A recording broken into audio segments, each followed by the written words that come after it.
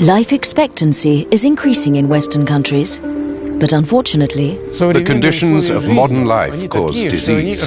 That's why we have invented the term diseases of civilization. diabetes, hypertension, obesity, cancer. The number of illnesses is exploding and the consumption of medication as well. The side effects of some of these chemical crutches regularly make news, creating an atmosphere of distrust.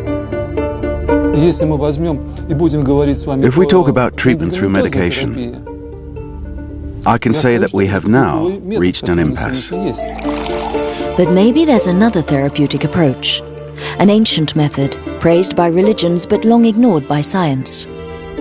Fasting.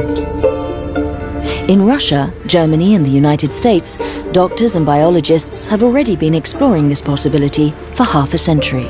We wanted to know if it was visible in the laboratory at the hormonal level.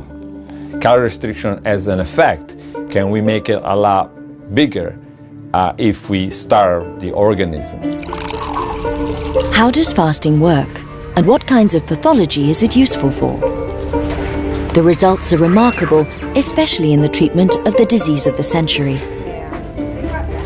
This is a new approach to cancer therapy, and it's some people would call it a complementary approach.